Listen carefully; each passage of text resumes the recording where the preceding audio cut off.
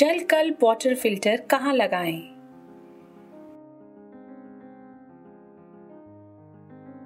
जलकल्प water filter को सीधी धूप, बारिश, जानवरों और बच्चों की पहुंच से दूर रखें। जलकल्प को समतल जमीन या फर्श पर रखें।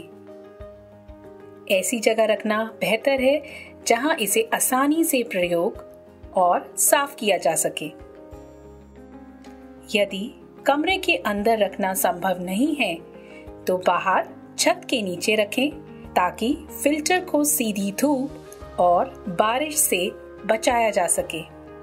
रेत, बजरी और पानी से भरा फिल्टर बहुत भारी होता है। उसे कभी भी दूसरी जगह नहीं ले जाना चाहिए। ऐसा करने से इसमें भरी रेत वगैरह हिल जाती है, जिससे जलकल्प की कार्यप्रणाली बाधित होती है। अब आप समझ गए होंगे कि जलकल्प वाटर फिल्टर कहाँ लगाना चाहिए।